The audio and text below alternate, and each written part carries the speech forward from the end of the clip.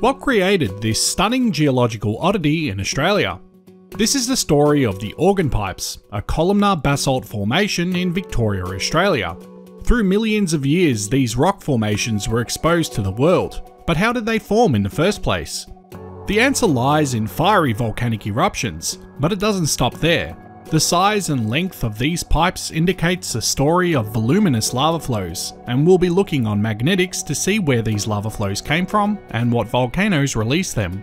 The story of the Organ Pipes begins at a time when the land looked very different than it does today. An ancient waterway flowed through this region. Its origin was likely hundreds of millions of years old, where it flowed unimpeded throughout time. That all changed 7 million years ago, when Victoria became the site of tremendous volcanic activity. The cause of this volcanic activity lies in a magmatic hotspot that Australia has slowly been moving north over for the past 33 million years. Beginning in Queensland, these volcanic eruptions occurred further and further south as Australia moved north. Volcanism occurred in New South Wales, and then, 7 million years ago, its fiery reach gripped Victoria. So are these volcanoes extinct or dormant? The answer to that question is a constant debate amongst geologists. In reality, they are likely to be dormant rather than extinct, as the last volcanic eruption linked to the hotspot occurred within the past 5,000 years. But back to the ancient river. Geologists believe it was choked out of existence within the past million years, which is a stone's throw away in geological terms. Hundreds of volcanoes roared to life during this time, and the ancient river became enveloped by fast-flowing lava. It must have been a sight of terror for the animals alive back then. Lava pouring into waterways that they drank from, causing explosions as the water contacted the lava. So much lava was released, it's believed to have buried the river in up to 70 meters worth of basalt. This picture of a signpost in the Organ Pipes speaks to its geological origin, but it's clear that the geologists at the time did not have access to the magnetic maps that we have today, as they mention Mount Holden as being one of the volcanoes that formed the Organ Pipes.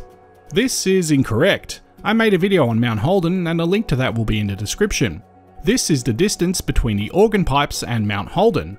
When we look at magnetics, we can see that there were volcanoes far closer to the Organ Pipes that released flowing basalt.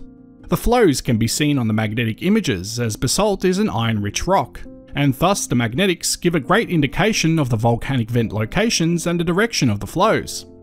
As a side note, if you're enjoying this video, please click the like button to help YouTube recommend it to others.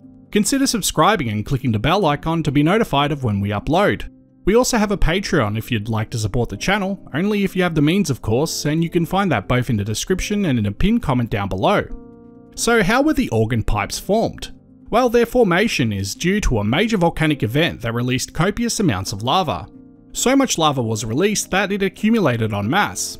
This accumulation led to the slow cooling of the lava that was at the lower levels of the flow. As the top levels rapidly cooled, the lava trapped beneath was forced to cool at a much slower rate, leading to the formation of columnar basalt.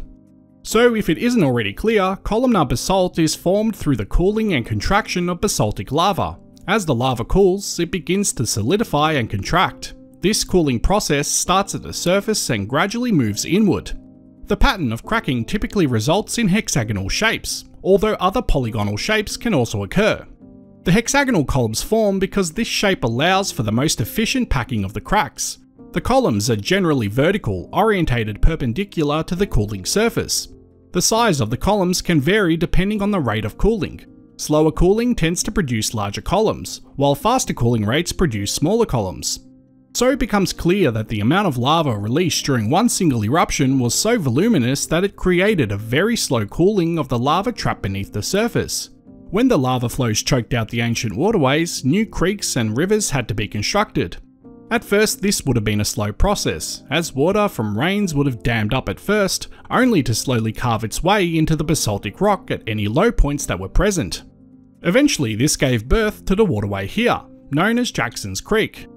Over time, Jackson's Creek carved through the basalt and revealed the spectacular geological formation that we now call the Organ Pipes.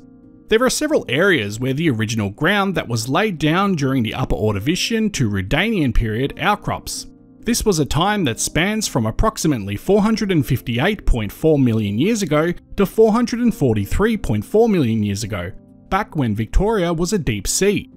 Siltstone and sandstone were eroded from the west and carried out into the once deep ocean prior to this region's uplift above the salty waters. And these rocks lay underneath the basalt in certain areas, whilst in others they outcrop alongside the basalt, in areas that weren't covered by immense lava flows as Jackson's Creek slowly meandered its way through this newly shaped land. But there's one more geological oddity that's present at Jackson's Creek, the Rosette Rock. We'll look into its fascinating formation in the next video, so if you enjoyed this, be sure to subscribe and hit the bell icon to be notified of its release. Thanks for watching. Are you interested in animals? I've just started a second channel called Paleozoology that discusses extinct and extant animals with a current focus on the megafauna that once dominated and roamed Australia. I've released a video on the marsupial lion which existed in Australia during the time Indigenous Australians walked the continent. I've also covered the wombat that was the size of a car, known as the Diprotodon, or the largest terrestrial lizard known as the Megalania. I'd love to have you along for the journey as more videos are released. You can find a link to this channel and to the aforementioned videos in the description and in the pinned comment in the comment section. Before I end this video, I'd like to give a big shout out to my Patreon and YouTube members. Thank you so much to everyone that helps to support this channel.